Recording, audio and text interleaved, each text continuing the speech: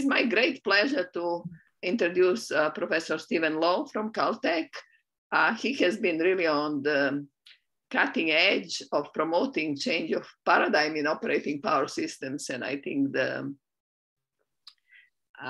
it has not been easy. So we want to learn actually the vision. And also I'm sort of curious about your experience. How do you go from the vision to actually convincing industry that this makes sense? So hopefully you'll address a little bit of that. Well, Stephen, it's all yours. I don't think we need to go through any formal introduction. Everybody knows you. Okay, great. Thank you so much, Maria and Dan, for the kind invitation. It's a great opportunity. Thank you. Of course, I've been following what you guys work and learning a lot in the last decade. So I'll talk about learning and controlling distribution networks. And as Andy Sun described last week, to really drastically reduce greenhouse gas emissions, we have to electrify transportation, and we have to generate electricity from clean and renewable sources. And one of the important things among many is the role of distribution networks, because that's where a lot of the smart grid innovations will appear, or at least will appear first. It offers tremendous opportunities because active DERs are intelligent, as well as risk, because they also introduce fluctuations, random fluctuations, frequent fluctuations in supply, in demand, voltage, and frequency. So that's why I want to talk about maybe 3 pieces of work. Maybe 2, it depends on the time. I guess I should finish in say 55 minutes or so. So I will talk first about 2 pieces. One is learning admittance matrix of distribution network, which means that both the topologies and also the impedances on the lines. And the second piece is more practical, about a project that we have been working on at Caltech for the last few years. And also both the infrastructure that we built, which is an adaptive charging network for electric vehicles, but also a research facility built on top of this physical infrastructure. If we have time, I'll talk about a learning-based voltage control work by a former postdoc, Guan Nanju, who is now a faculty at CMU EE. Okay, so the first piece, learning admittance matrix. So I'll formulate the problem, and then I will describe an exact identification of the admittance matrix Y for radio networks when the network is a tree. It's a single phase model in a radio network. So we'll see the details of that. I'll try to go slowly because I think I was quite surprised when we have this result. And I should also emphasize, this is the work mainly by Yue Yuan, who was a postdoc at Caltech a few years ago, Omir Canyon, sorry, University of Alberta, and also Claire Tomlins at Berkeley. Okay, so here's the model. So a network is simply a graph, G, the set of nodes, N, and or buses, and given by the set of links or lines, E. And each line is parameterized by a series of admittance. So it's a single phase model, and we will assume in this work that the charging admittances are 0, which is a reasonable assumption for distribution network.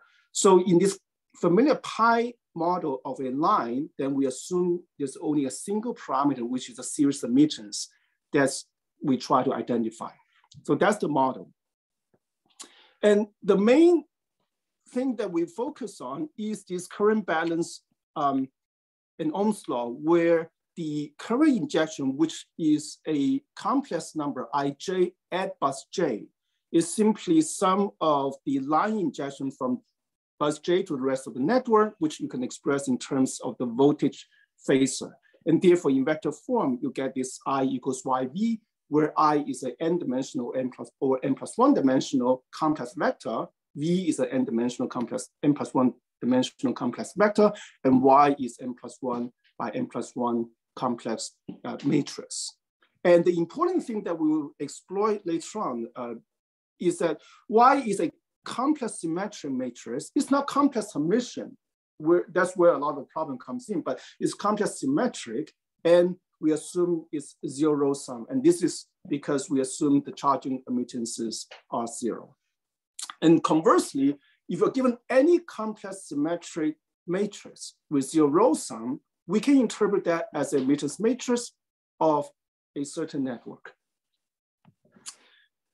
So by learning admittance matrix Y will mean the following. Suppose at every node I, in discrete time, we can measure the current injection II of t at node I at time t, and the voltage phasor VI of t, for t equals 1 to capital T.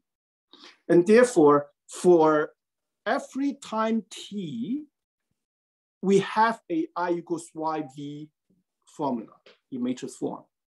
Or we can turn the matrix around and look at, let's say, at only node I, but across time.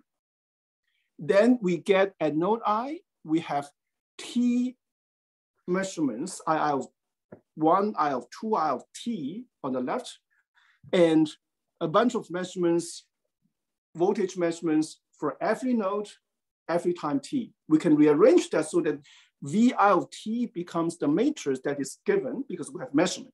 So II of T is a bunch of numbers, VI of T are a bunch of complex numbers, and the ith row of the ith row of Y, the admittance matrix, will satisfy this linear equation. And therefore, the point is that once we have the measurements at every node, every time of the current injection voltage injection, then we can write down linear equations that relates the measurements in terms of Y matrix. And therefore, if there's no noise, and if we have perfect measurements and everything, then we could potentially recover the admittance matrix Y from this set of measurements. So a very simple idea. Okay, so just a notation, V capital T with this T means that it is a T by N matrix indexed by capital T. So a transpose has a slightly different font of the T. It's not too important, just in case you wonder. Okay, so that basically, then you can formulate, for example, hello, my network is okay, right? Okay. It seems to have frozen on my screen. But let me know I think it's okay with us. Okay, great. So you can formulate the learning problem, for example, as you just look at the difference between V of Y. Again, VT is T by N matrix. That's the measurement. Y is the variable. And then IT is also a matrix. And you look at so this is like the error matrix. You look at the L2 norm of the error matrix, subject to two conditions that we mentioned about the matrix Y, which is that Y is a complex symmetric matrix and the row sum is zero, right? So you can minimize the error subject to these two conditions. So if the matrix has full column rank, then we can identify exact solution. By that, I mean the minimum error is zero. That's what I mean. So informally, if we don't have noise, then if the voltage measurements are sufficient rich, meaning that VT has full column rank, then we can recover the ground truth. So that's what the implication, informal implication. Otherwise, if we have noise, or if the matrix is not full rank, then we get a certain matrix from this optimization that incurs this L2 error, right? So this assumes, so you can, from this basic setup, you can have different models and let's say different statistical models, or you can formulate different problems and so on, look at say complex complexities and these kind of issues. But I want to focus on perhaps a simpler problem, right? And the problem is the following. So in this formulation, we assume there's a measurement at every node. And in practice, of course, we usually do not have that. So what can we do, especially on the distribution system? So that's the problem I want to focus on. So let's go down to the setup. So it's a radio network, and therefore it is a tree topology. It is connected, so basically a tree, and it is single phase. You can think of that as, let's say, positive sequence network or so on. And suppose there are H number of nodes at which we do not have measurement. So these are hidden nodes. So we know the nodes are there, but we don't have measurement. Okay? And n minus h of them, of the nodes, we do have measurements of the voltage phasor and the current phasor, just like before. Okay? So M is a set of measured nodes, and the hidden nodes will be the h of them, n minus 2 plus 1 to n. And an important assumption we make is that wherever we do not have measurement, there's no injection. So the assumption underlying that is that if you have generation or if you have load, then typically you have some meter. So you have some measurement. So where we do not have measurements in the interior of the network, we assume that there's no injection. So that's a key assumption. There's another assumption, which is sort of technical. It's not that important. It's that every hidden node where we do not have measurement has degree at least 3. So it is used in some calculations later on, but it's not that important. Then I can talk about what's the implication if that is not satisfied. So that's a setup. And therefore, at every time t, we will have a set of measurements of the current injection. So I1 here denotes not the measurement at node 1, but the subvector of all measured nodes. So these are the current injection at the nodes that do have measurement. Similarly, V1 of t is a subvector of voltage measurements at the set of measured nodes. And V2 is the vector of voltage phasors at hidden nodes, where we don't have measurement and where the injections are 0, right? So we have this h time t, we'll have this equation. And we just decompose the admittance matrix accordingly in partition that into this Y11, Y12, and Y22, right? It's symmetric, so Y21 is simply the transpose of Y12. So basically that's the setup. We have a set of measurements, which represents the measurements at the subset of the nodes, and we want to, again, identify the matrix. Can we do that? So that's the question. So again, each time we have this equation, and what we can do is that the Cron-reduced admittance matrix Y bar, okay, which is given by this, which we don't know. So we don't know the Y matrix, and therefore we do not know the components Y11, Y12, and Y22, right? And therefore, a priori, we do not know Y bar, okay? But we know Y bar is related to the original Y matrix in this way. It's defined by that. And what it represents is really, it represents the relationship between the I and the V at the measured nodes. So pictorially, here's the picture. You have a 7-node network and node 7 is hidden. We don't have measurement. We have measurement on the other 6.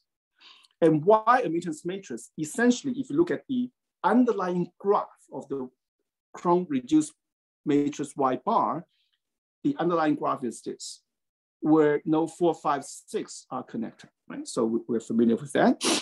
So suppose we have measurements at these 6 nodes, and what we can do, we can formulate the problem as before, which looks like this, except that it's V1 and I1 that involve the measurements at the measured nodes only, right? But the same formulation, except now we are trying to identify Y bar, okay?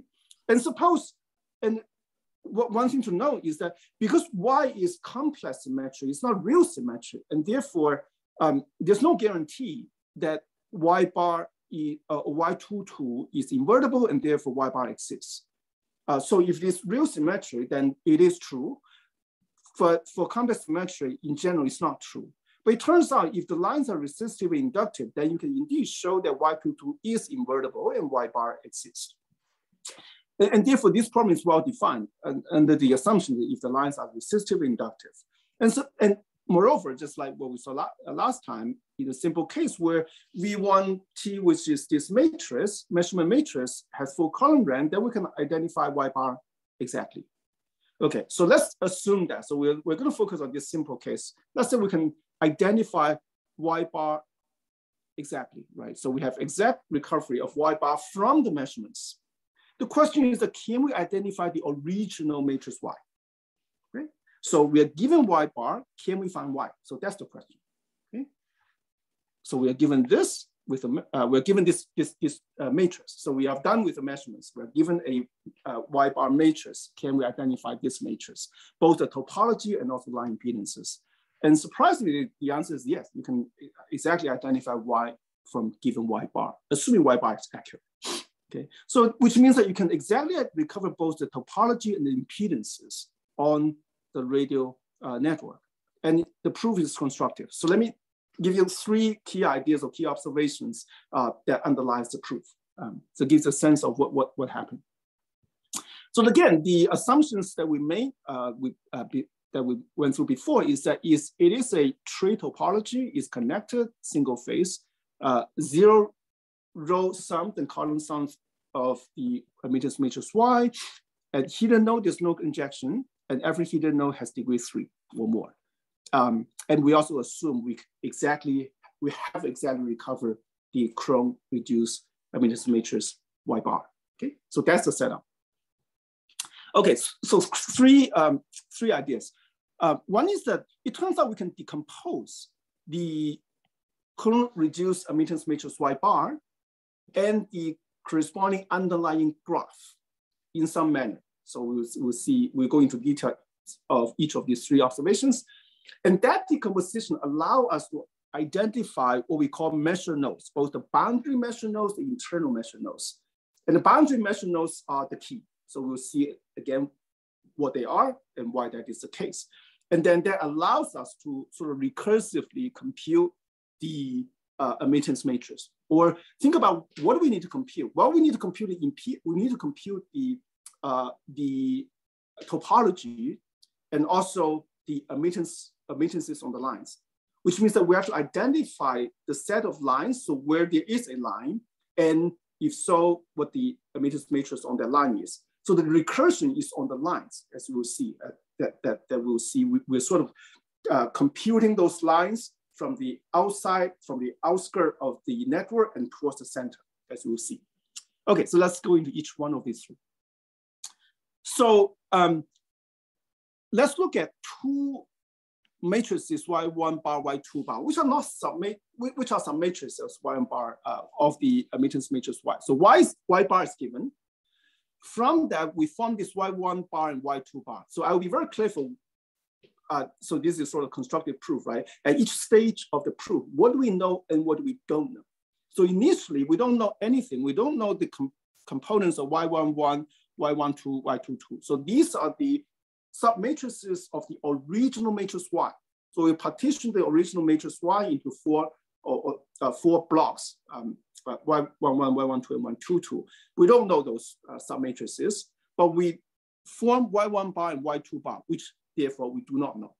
So even though we don't know what they are, but we know how they relate to what we define them to be defined by those submatrices. And then you can show that Y1 bar, Y2 bar are indeed complex symmetric matrices with 0 row sums, which means there are some underlying graph underlying this Y1 bar and Y2 bar that we define, which we don't know yet, but we define these matrices. And Y bar, which we know, are given by the sum. So given any complex symmetric matrices with 0 sum, we can define an underlying graph. Right? Basically, if the matrix, the JK entry of the matrix is non-zero, then there's a line. That's basically what it is, which means that we know the matrix Y bar, and we therefore know its underlying graph G bar. We don't know Y1 bar, we don't know Y2 bar, but there are some graph G1 bar and G2 bar that underlie these 2 matrices, Y1 bar, Y2 bar, right? So we know this. We don't know the submatrices of the original emittance matrix Y, and therefore we don't know this. However, it turns out that we don't know the Y1 bar, Y2 bar, but we can actually construct their underlying graph from this graph that we know, right? So we know Y bar, we know its underlying graph. From this graph, we can actually compute the underlying graphs of Y1 bar and Y2 bar, okay? So that's the step 1 we do, we construct that graph. So pictorially, what happens is the following. So this is what we see, right? So this is the underlying graph of Y bar. So this is G bar. So we know Y bar, we can write down its graph, and its graph consists only of measure nodes, and therefore we know its topology. From that, you can see from this example, it decomposes nicely into 2 subgraphs. In one subgraph is a disjoint collection of trees. In the other subgraph is a disjoint collection of maximal cliques plus some isolated nodes. It always breaks down into these two subgraphs. G1 is a disjoint collection of trees. G2 is a disjoint collection of maximal cliques with at least 3 nodes, plus some isolated nodes. And therefore, we can compute the G1, G2. And their lines, the lines in G1, the lines in G2 are disjoint. So this can be constructed, which means that we can actually construct Y1 bar, Y2 bar from the Cron-reduced matrix Y bar. So if you give me a Y bar, through this graph decomposition, I can come back and give you what is a Y1 bar, Y2 bar here. And Y1 bar, Y2 bar, especially Y2 bar, is going to allow us to compute some of the line admittances. Okay, so this is because the line set of the two graphs are disjoint. Okay, so that's the first observation. And therefore, this allows us to classify the measure nodes into internal nodes and boundary nodes. So again, what do we know? All we know is this measure nodes. We don't know the hidden nodes. We know the measure nodes. However, we can now identify these are internal nodes, which means that these are internal measure nodes whose neighbors are only measure nodes. And these are boundary nodes. And therefore, the boundary measure nodes have both measure nodes and hidden nodes as these neighbors. Right? So we don't know what the neighbors, how they are connected, but we know this set of boundary measure nodes are connected to some measure nodes. So that's we know. And therefore, we can classify the measure nodes into 2 sets, and that's important. Okay, and therefore, we can write the original matrix Y, which we have to identify. So we don't know any of these matrices, but we know we can put them into this kind of structure, right? So there's some internal lines between only the internal measure nodes, and then there are lines that connects the measure nodes to the hidden nodes. So these are the measure nodes, and these are the hidden nodes. And then also there are boundary hidden nodes and internal hidden nodes. Again, we don't know them, but we know there are such things. And what we are going to focus on is the key is to look at the lines that we want to identify between 2 boundary nodes, a boundary measure node and a boundary hidden node, as we'll see later on. Okay, and therefore we know now we start to have some structure on the Y, even though we don't know what Y matrix is yet, but we know some structure already. And then the first thing is easy to show that with this structure, it turns out it's easy to identify the line admittances, the connectivity of line admittances of the internal measure nodes, which means these 2 submatrices. So why you further decompose Y1, partition Y1 into 2 pieces, then the pieces above. So these are the internal measure nodes. The line connecting among the internal measure nodes, those are easy to identify. So if you give me the Cron-reduced matrix Y bar, I can identify those 2. And therefore, we can just get rid of it and look at the Y matrix without those submatrices that have been identified. That corresponds to, we just ignore the internal measure nodes, and we just focus on the boundary measure nodes and the set of hidden nodes that we try to identify. Okay, so that's the one implication. So the second thing you get, Stephen, just the clarification question. Well, I think it's important to ask it now that Masoud Barati asked.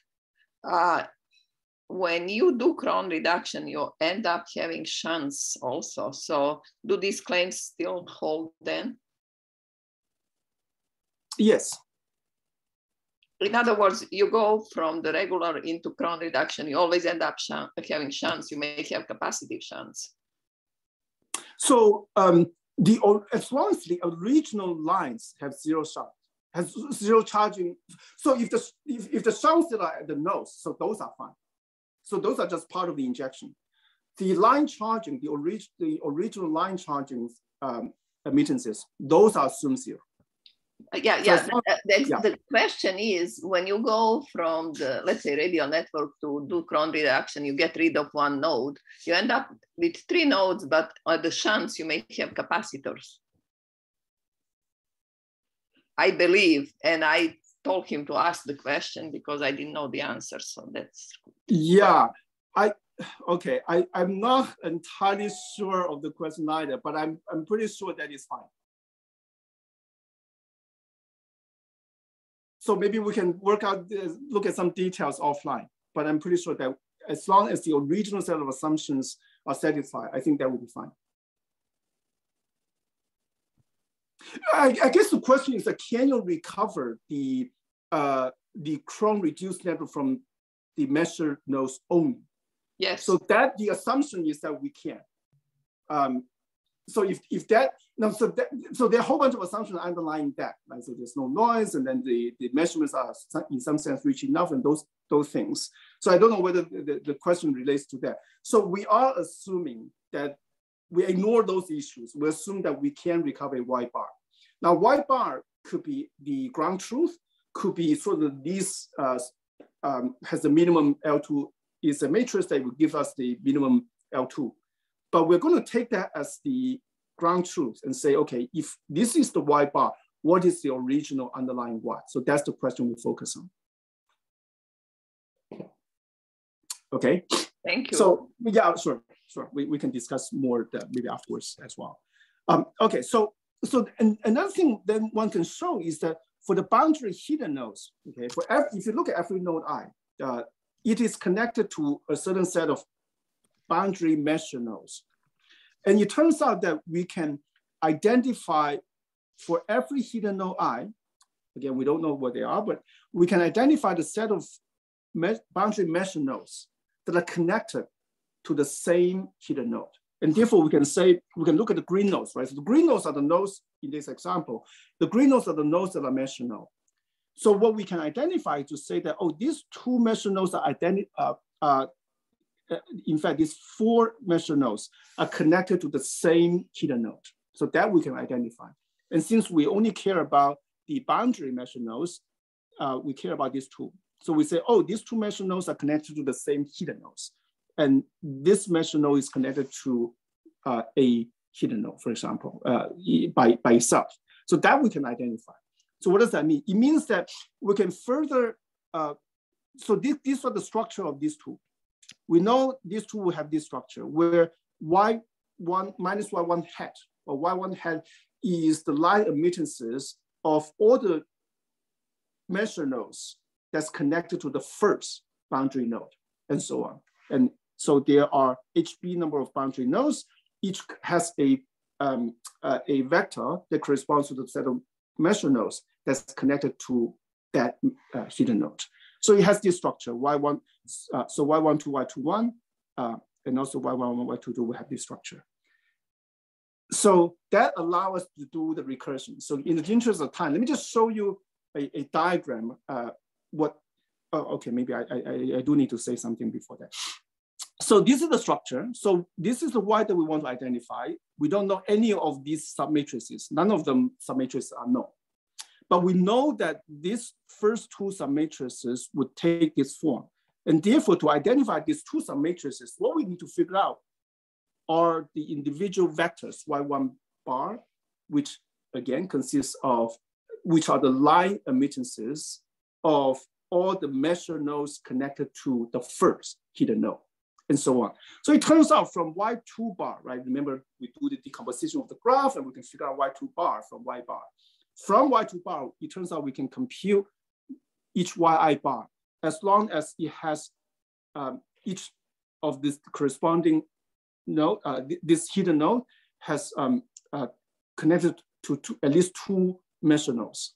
Okay, so we can calculate that as long as the hidden nodes has two measure nodes. Okay, and once we figure out these two submatrices, then it has implications on stuff that we don't know. So these are the hidden nodes.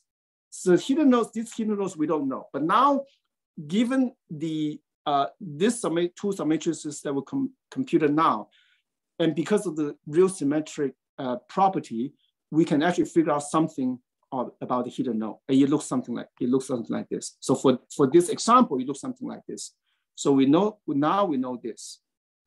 We don't know this, but in fact, we know something about this. We know some submatrix of the inverse of this submatrix. So we know something, and that allows us to treat the the original boundary hidden nodes, think of them as a boundary measure nodes. And that corresponds to basically, originally we partitioned the network like this, but now we expand sort of the measure nodes to this.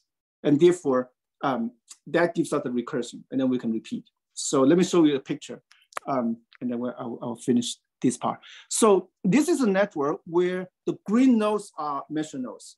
The solid green are internal nodes. The non-solid green are the boundary nodes. And the brown nodes are hidden nodes. Again, the solid brown are the hidden, the internal nodes, internal hidden nodes, right? So the solid greens are easy. So those lines connecting only between measure nodes, those are easy. So we'll focus on really the nodes between, the line between two boundary nodes, the boundary measure node and boundary hidden node. And these are the lines we'll identify through that recursion. And therefore, Stephen, there is a question and there is a counter example already, and it's actually from Rupamati Jadivada from MIT. She reminded me, here is the question really in your problem formulation. At all nodes, you have also loads, and assume that the load is an RL load connected in shunt at that node. That right away results, after you have Cron reduction, right away results in destroying the structure that we need. So she pointed out, this is credit to her, she's very shy to talk, but she sent me a personal message here on the Zoom, and it was on the Sharif microgrid that we worked on, where you had RL loads. So basically the point is that on the radial network, you have some loads connected, even if they are RL loads, not necessarily capacitive loads, but they're connected between original nodes and the ground.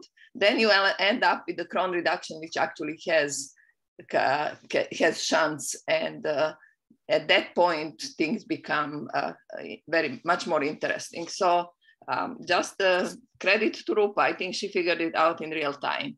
Sure.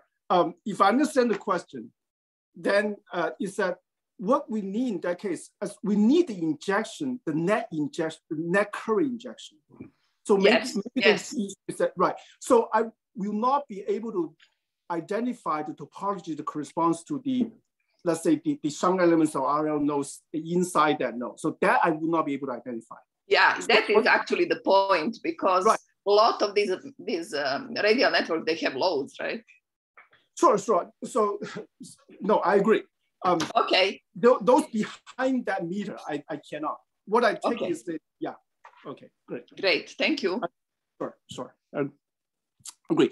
Okay, so, and therefore in the first round of the reduction, what we can identify are the lines here, the lines between the boundary nodes, these lines, right? And therefore these lines after one iteration becomes green. I have identified these guys.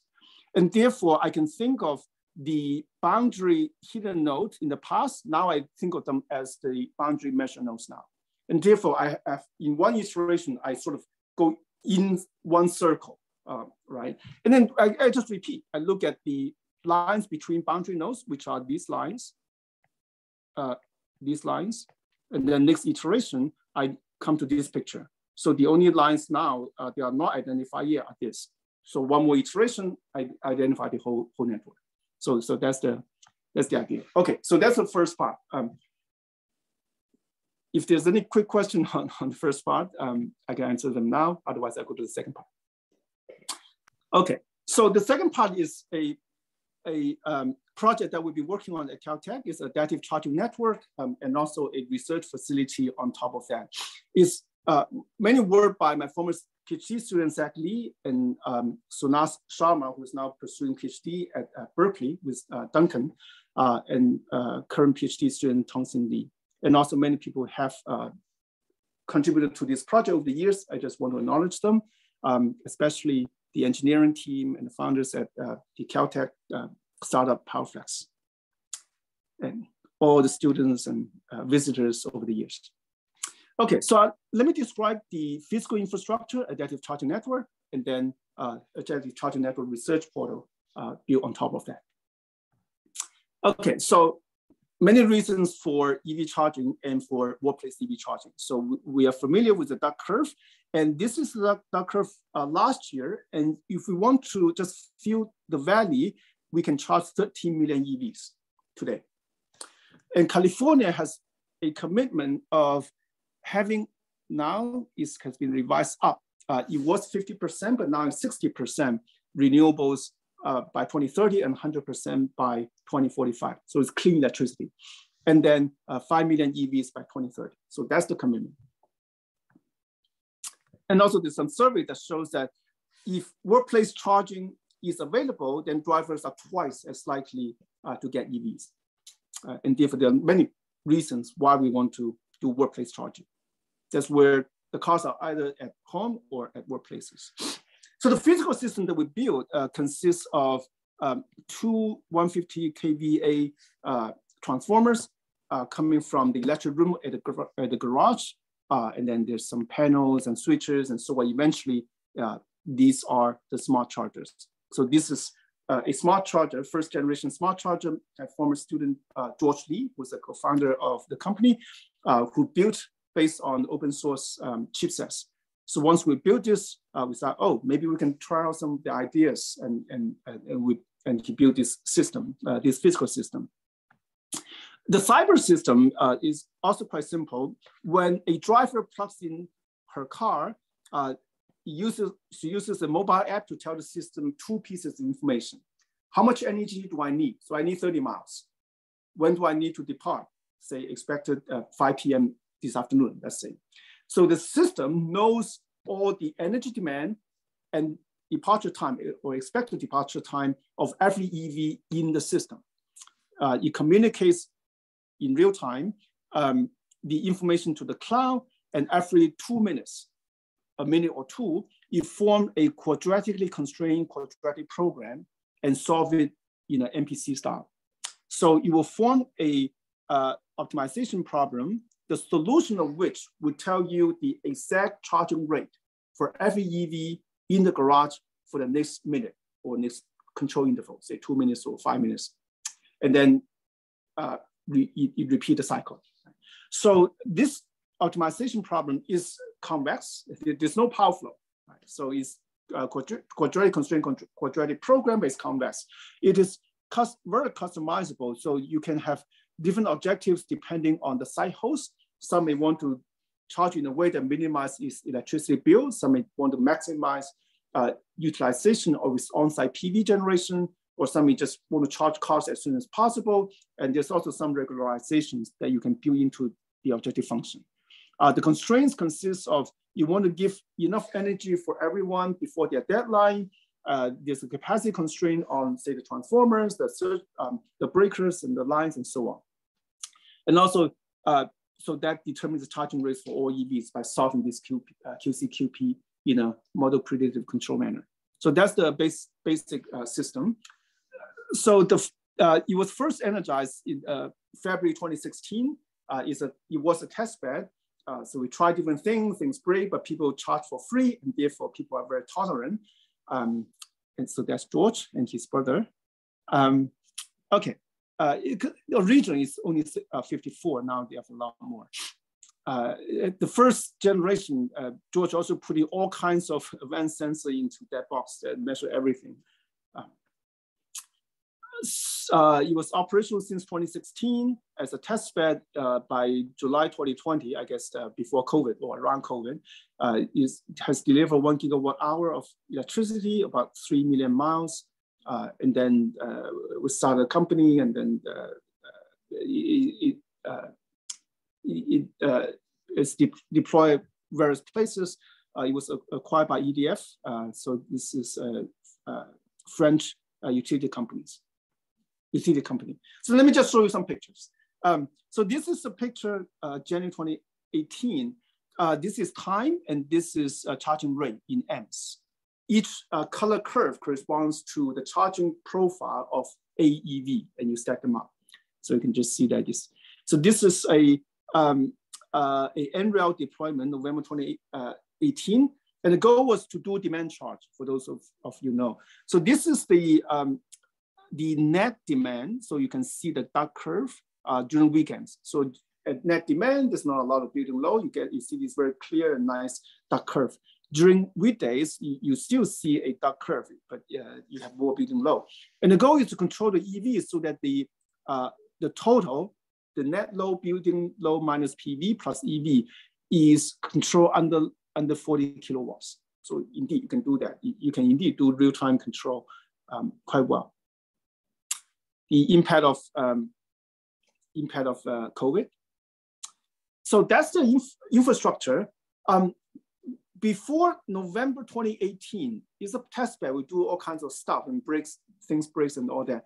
But after November 18, it transitioned into a commercial operation. And therefore, we no longer can do these kind of things.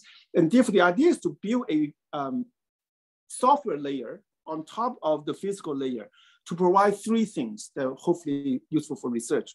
One is the ACN data, one is a realistic simulator, and one is a live test bed, which is not complete, unfortunately. Let me describe each of these three. So the first facility, ACN data, is that in real time, we will collect all the charging data, we'll clean them, anonymize them, and then we put them on the web so everyone can access them. So the charging data consists not just the session data, like the energy delivered, and also the actual departure time, for example, but the actual charging rate in amps every 10 seconds or so. So it's a fine-grained charging data. It's growing daily. By October 2020, it's 53,000 charging sessions. It's publicly available. So everything is open source and available. It's a real-time fine-grained data, and you can use it for modeling user behavior, for example, to evaluate your charging algorithms or your pricing algorithm, for example. You can use it to evaluate what is the flexibility of your charging facility, given a certain capacity, for example, of your, say, transformers and breakers and so on. You can evaluate if you have a distribution grid with lots and lots of these smart charging garages, what is the impact on the grid? Can you use it to help stabilize the voltage, for example? So here are just some more pictures at Caltech and JPL. You can look at the data and say, oh, it's very flexible, or the drivers are very flexible or not. Right? Flexible means that there's a lot of time compared with the energy demand that the driver needs. You can use it to evaluate how flexible the facility itself is. So for example, at Caltech, compared with uncontrolled charging, you can save almost 4 times the infrastructure. Basically the peak rate, which corresponds to the infrastructure you need to accommodate. At JPL is again, more than 3 times savings. So user behavior, you can see that when we start charging payment, then the charging sessions, the number of sessions drops, and then this is COVID. You can look at, for example, the energy demand and the departure time. You can look at the distributions. And one thing you can see that, for example, the arrival times have larger variance after COVID. So it's a more flexible hour. So those are only the session data. This is the actual charging rate. So every 10 seconds or so, you have a charging rate for every EV in the garage. So one thing we thought is that even though we have 35,000 charging curves, they really are generated by a small number of, say, employees and visitors use from small number of cars and batteries.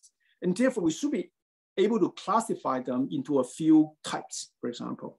Well, that's not that easy, it turns out, because the problem is that we don't know the SOC. And therefore, we have to look at the characteristics of typical charging curves and try to identify those characteristics from the charging curve. And then with that, we try, you can classify them.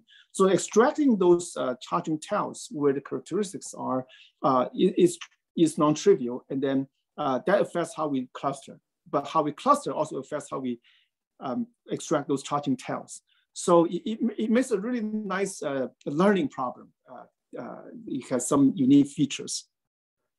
So that's ACN data.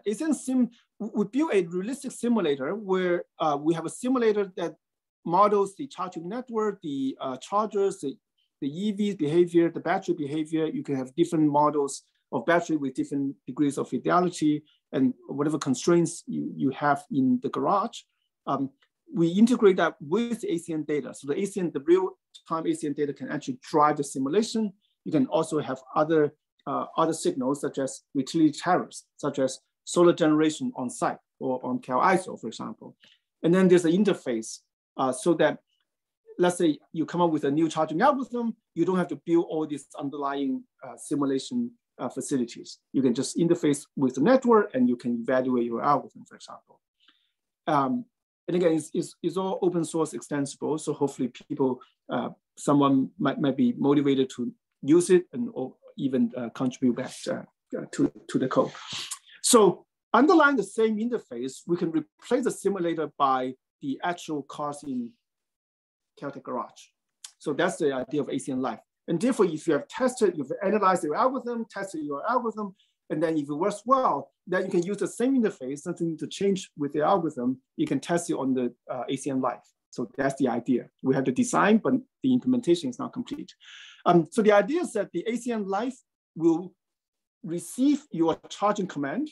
You will test whether it is safe. If it is safe, then you will pass your command to charge the actual car, get the state measurement, and then pass the information back to your algorithm. And then your algorithm can continue. If your command is not safe, then we just use whatever the charging rate for the next period, this control period in the current power flex system, and to continue to charge the car. So you make sure it is safe. So again, it is open source and extensible. So you can find more information at this website. Zach is still sort of maintaining the network, but please, if it's useful for you, that's fantastic. If you're motivated to help take the project, any aspect of the project forward, that would be fantastic. Please do let me or let Zach know. So, okay, maybe I will spend 10 minutes quickly to go through a really nice piece of work by Guanan Chu on learning-based voltage control. Okay, so the problem is familiar. When we have a lot of EVs and PVs and all of that, the voltage may be violated, and we want to control it so that it satisfies the limit. So a lot of progress over the last decade or more on this problem. Let me skip that. And a lot of these models, including our own on this work, we assume we know the topology, we know the line parameters. So that's the first part is about. And then we typically also use linearized model, in particular, linearized disk flow model out of Berkeley from Felix Wu and Brown, Masoud Brown, back in 1989. It's a really nice model. So what Guanan wants to look at is what if we don't know the topology nor the line parameters, and what if the system is actually nonlinear, which of course in real systems are nonlinear, right? So what happened? What can we do? So that's the problem that he focused on. So there's no model and there is nonlinearity. So his idea is to use real-time feedback to learn the model implicitly and track the Jacobian implicitly to deal with nonlinearity. So that's the two ideas. So let me go into a bit of detail on his ideas. So the problem formulation is that we have a network, and this is the power flow level, is a power flow time scale. So it's steady state is described by some nonlinear power flow model, which we do not know, right? Which means that if we pass in, given the input, which is the vector of reactive power at each time, say discrete time interval, we have a control of reactive power at certain subset of nodes. Given this vector, the network will solve these nonlinear unknown power flow equations and produce a voltage vector at every node in the network. So suppose we have that measurement. So that's the assumption. We have the voltage measurement of the network. So that's the simple model, right? So the closed loop model. And our goal is to choose Q of T, the control, so that when it converges, the limit point will solve this optimization problem. So it's some kind of a cost of control, subject to that the voltage satisfies the limit, the voltage limit in equilibrium, right? So this is steady state, meaning that in this feedback system, assuming it converges, then the limit point will be a solution of this optimization problem. Now, the whole issue is that V of Q is nonlinear and it is unknown. That's the issue. Okay? So how do you solve this? So this is nonlinear, non-convex, is unknown. Okay, so how do we think about this? Well, let's start with what we know. So suppose we do have a linearized model. So this is the linearized flow model. It's linear in the control Q. P is the real power injection we assume is known. So it's some constant. Okay, so this is constant and this is the control. Q is the only control that, so it's linear. If the system is linear, which it is not, but if it is linear, then we know what to do. And this is the model. Now we have a linear piece plus a nonlinear piece, which we don't know, right? So this is a general model because we can just take the actual measurement V minus what we think the linear model is. That difference is this unknown linearity. So it's a very, very general model. But it's structured black box, meaning that this is arbitrary, but not purely arbitrary. We assume V of Q, which is this unknown function, is Lipschitz with a certain constant, and is Jacobian or derivative is also Lipschitz with L bar. So that's the assumption. V could be anything as long as it satisfies these Lipschitz conditions. So that's a model. Okay. So what do we do? Well, let's look at a case when everything is linear and we know everything. So what do we do? Well, here's the design of Guanan's previous work. So you can update, you can do this. Essentially, you look at the optimization problem. Since you know everything is linear, then you can look at the dual decomposition, and then you look at the dual ascent problem, and it takes this form. So this is the primal variable, which is the control Q of T, and this is the dual variable, which you update according to the gradient. And the important thing is that this X vector shows up from your model, and that's the Jacobian of the function V with respect to the control Q. So if I know the model is linear, I know the X matrix, and therefore I can just execute this. And in fact, if you execute this, Guanan shows that it works, that it converges, and it converges to the right optimal. Okay. So what happened now? We don't know X, so that's the issue. Well, if we don't know X, what we can do is we can estimate X. So we are going to compute a matrix X hat. And the idea is that we will compute this X hat from the data. So we don't know the model, but we have measurement. We use the measurement, compute some kind of X hat. And what we need is the X hat is to sort of estimate of the Jacobian. So you need to track the Jacobian. So that's the key. So the first thing he showed is that no matter how you compute your X hat in the next slide, if your X hat has a bounded error, meaning that the difference between X hat and the Jacobian matrix, the actual Jacobian matrix, which we do not know. But as long as the error is bounded in some manner, then things will work. Okay, so that's the idea. So the issue is how do we make sure you have this bounded tracking error? Okay, so how do we ensure? Okay, so here's how you will compute the X hat. Okay, so you update X hat based on the measurements V. And then there's a bunch of other things that you have to compute along the way. And there is also some excitation noise to make sure the data is sufficiently rich, sort of. Okay, so he designed this tracking X hat computation, which then they use in the original control. Okay, then what he showed is that, so the idea of the design is that you can think of the way you are choosing X hat is the following. You look at each time t, all the past observations, all the measurements of your V's and everything. What you want to do is you look at the cumulative error, but exponentially weighted error of all the past error up to time t.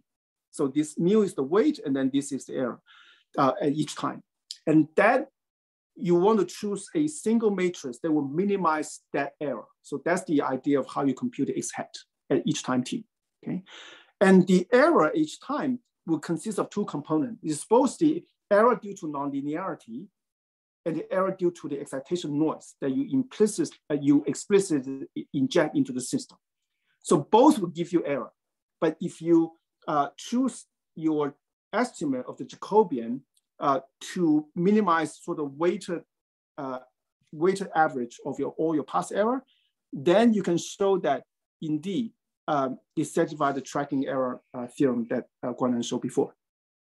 Okay, so and therefore you can combine this result with the meta result and show that that system that he designed indeed works, as long as the step size that you use to update your dual variable is sufficiently small.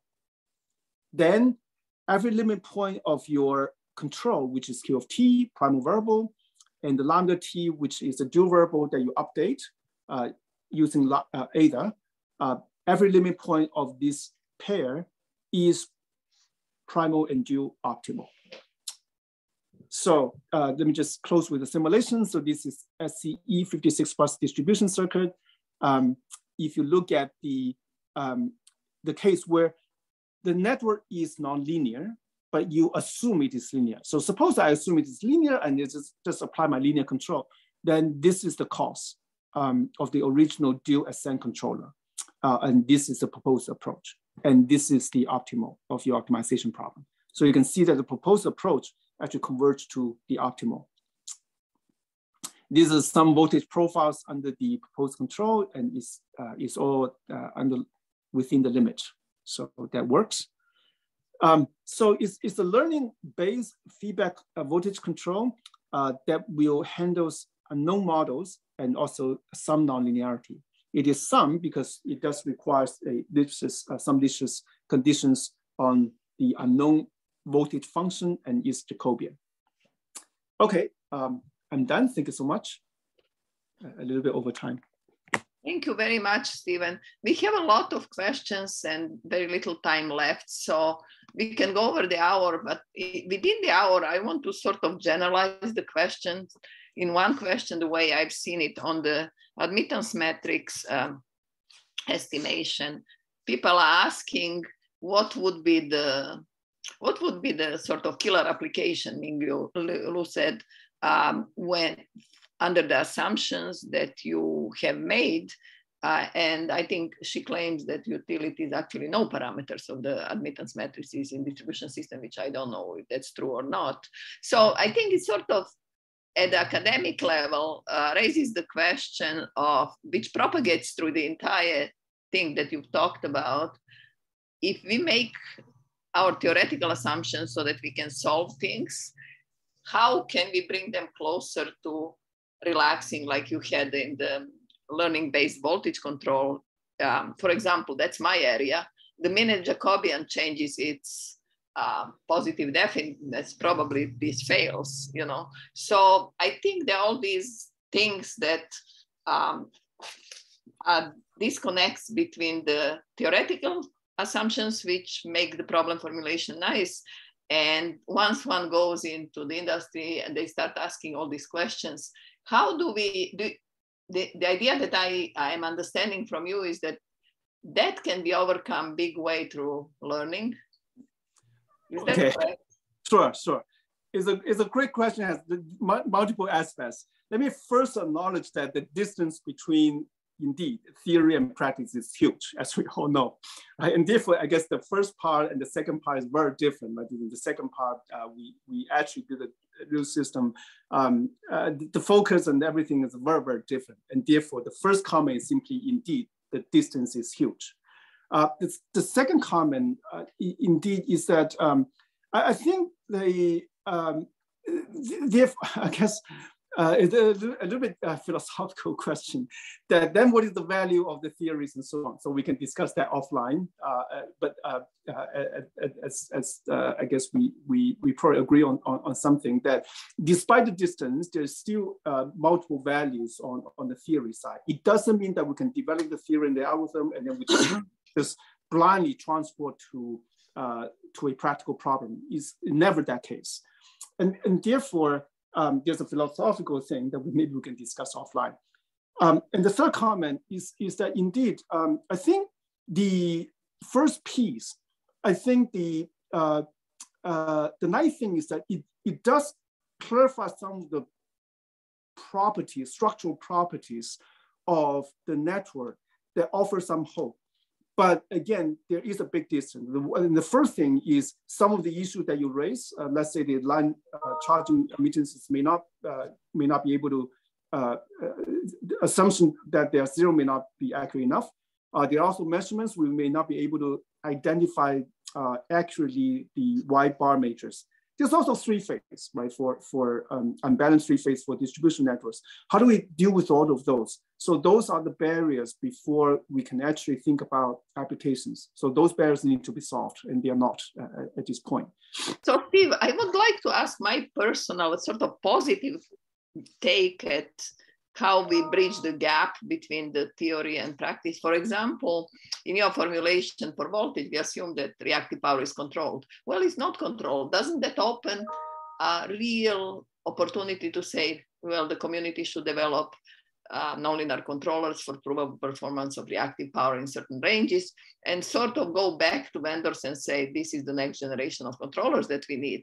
In other words, I think at this late age in my career, I sort of feel that there is room to identify through the sort of clean theoretical formulation, to identify what should be technological advances and controllers on different things, so that you actually have some provable performance on these power systems. We have never had them provable. So, for example, we are pushing the big idea of nonlinear controllers for controlling the rate of change of reactive power, for example. This is on power electronics rate.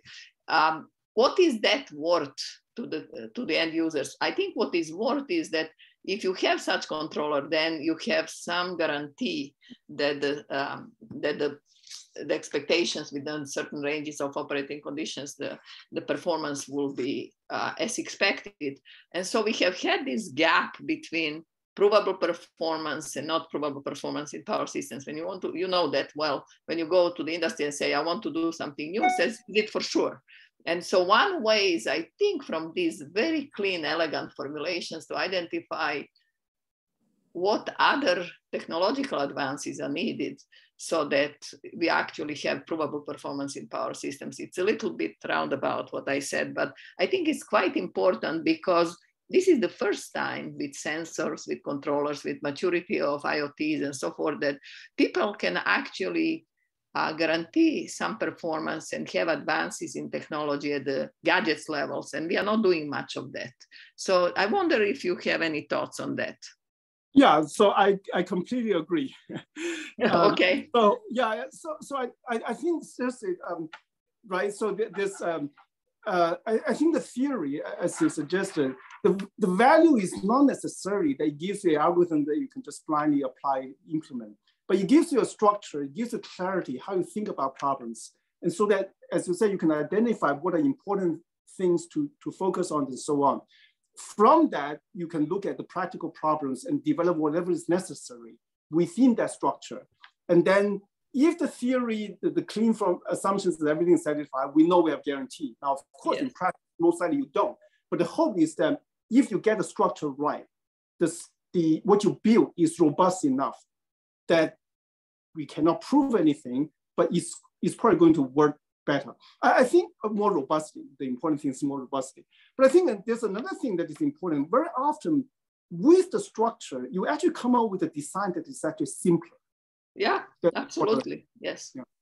Yeah, so thank you very much for this presentation. I think it's, this is just more for the community. We've had, at one point we had like 90 people listening to you, Steven. So people are very interested in these elegant formulations, and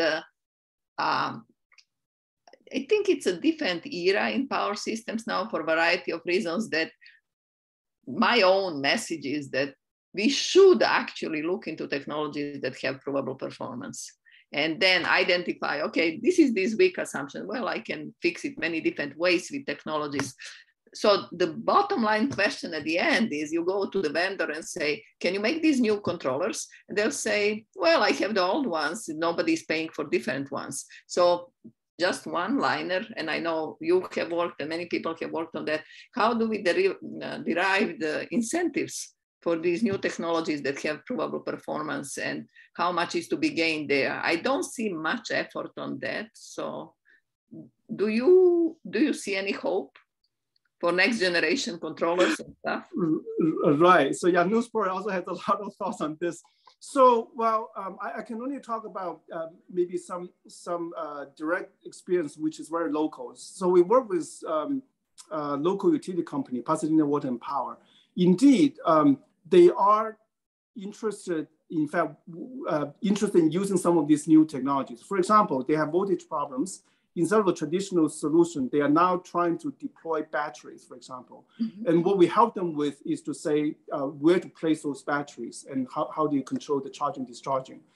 So they are implementing the solutions that we recommended, but as you would expect, they cannot implement entirely because it turns out the batteries that they buy, you cannot do a real-time monitoring control. So they are talking to the manufacturers. Right. They are working with them and trying to do. You may not be able to provide all the real-time communication computing we need, but they're trying to close the gap. And therefore, I guess it's one small example that shows indeed there is hope that the industry is slowly converging. Yeah. Thank you very much. I think this was great. Very much appreciated. Thank you, everybody, for listening. Thank you very much. Bye-bye.